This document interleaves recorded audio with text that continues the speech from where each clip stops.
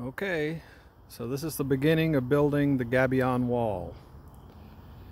This is going to be the corner. It's going to be the largest block. So this large block will go down by the drainage, as you can see. And I'm going to make it the level of the main retaining wall block. That way I can run the main retaining wall block all the way across the top of it to help stabilize it.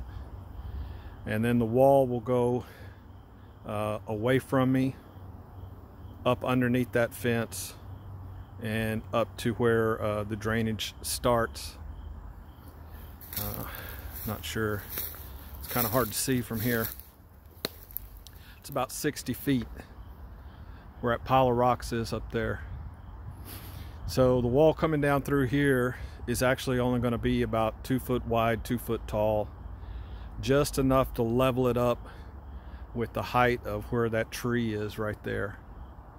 Once that's leveled up, it'll come down to this corner that it's going to be the deepest part of the wall, the corner post. And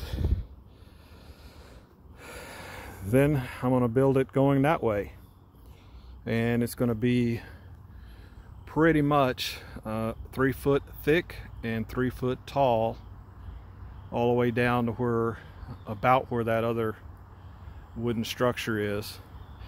I ran me a string line.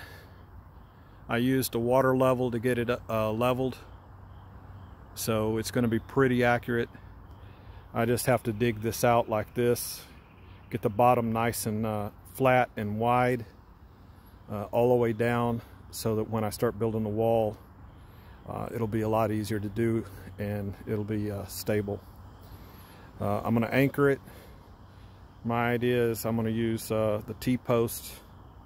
Ever so far I'll anchor on the back side, and the chain link fence that is here will come down, and so every 8 or 9 feet I'm going to have on the front side of the wall, about 6 inches in, I'm gonna put a pipe that I'll be able to set my chain link fence back into. So the idea will be, once the wall is finished, the chain link fence will go back on top of it. This stretch down through here, I'm most likely going to put a wooden fence on it to block out, you know, the mess that's going in up here behind me. It's a commercial property. Have no idea what they're going to build there, but that's the plan. A lot of digging, but a lot cheaper to do it myself than to pay someone. So we'll see how it goes. Thanks.